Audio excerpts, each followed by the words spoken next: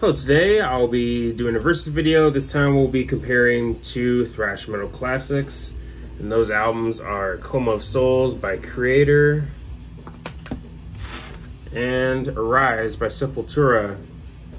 And these albums are my favorites from these bands, and on top of that, I would say these albums are some of the best albums to come from thrash metal, especially during the classic era of thrash metal, 80s, early 90s. Really good stuff here, so this is definitely probably one of the tougher versus videos for me personally, but let's first start talking about Kreator's album, Coma of Souls. It was produced by Randy Burns, who's also worked with Megadeth and Dark Angel, if I remember correctly, two other really great bands. But yeah, this album definitely, again, has to be my favorite from Kreator. And when it comes to production, I think this album, I probably prefer the production on this album over the one on Arise, but I do like the dry production on Arise, but again, I probably like the production on Coma of Souls just a tad more. But yeah, this album is full of Kreator classics, like especially the first three tracks, When the Sun Burns Red, title track, and you also have one of their big anthems, People of the Lie, and that was the song that hooked me onto this band. But you have other great songs on here, like World Beyond, which is a bit of a shorter song, a little over 2 minutes long. But you also have Material World Paranoia, and this has to be one of their most underrated songs in my opinion.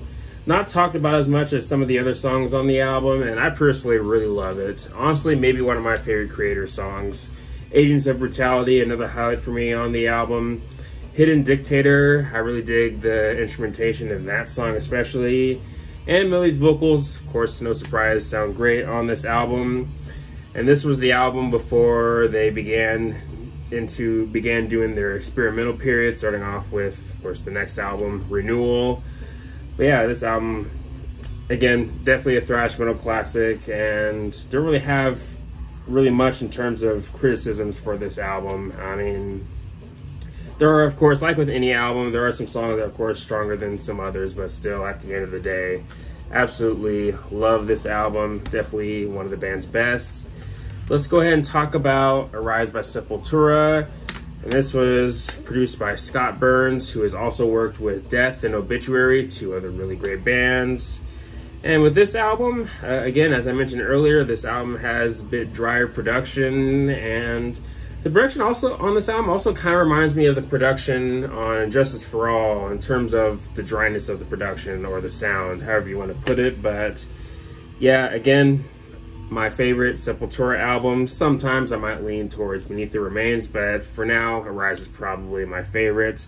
So many great songs. Of course, you have the title track, which is definitely one of their more well-known songs, Dead Embryonic Cells. I mean, it has a killer breakdown, and it's one of those songs where, I mean, if it's not in your top 10 lists of favorite Sepultura songs, then you're really doing it wrong, because, I mean, that song is just so good. Easily one of their best songs. Desperate Cry, another really great song on the album. But I think this album also has some pretty good deep cuts, like Murder and Subtraction and Infected Voice. Infected Voice being a song that's grown to be maybe one of my favorites on the album. You have Altered State, which is one of the more longer songs on the album. That's another song that's going to be one of my personal highlights for me on the album. But yeah, their cover of Orgasmatron, not one of my favorites on the album, but I don't mind the cover though. But yeah, all around, really great album. Max Cavalera, of course, I definitely dig his voice on the album, or of course, along with the other albums that he's on with Sepultura. But yeah, with this album, I mean, you really can't go wrong with any of the songs on here. Of course, as I mentioned with Coma of Souls, there are songs on here that are, of course, stronger than others, but still, all around, really great album, definitely a classic. But yeah, if I were to pick which album I like more, now honestly, my mind on this could really change at any time. Again, definitely a tough one, but if I had to choose, probably Arise, but I wouldn't be surprised if there's days where I might go with Coma of Souls. And if you're one of those people or one of the viewers that's only heard Arise but hasn't heard Coma of Souls, definitely give Coma of Souls a listen. Definitely give it a chance. Really great thrash metal, and Kreator, if I had to guess, probably the most popular of the German thrash big four. And yeah, I actually recently saw them live with Sepultura too. Of course, I do have a poster right over here, signed by both bands. But yeah, pretty cool stuff.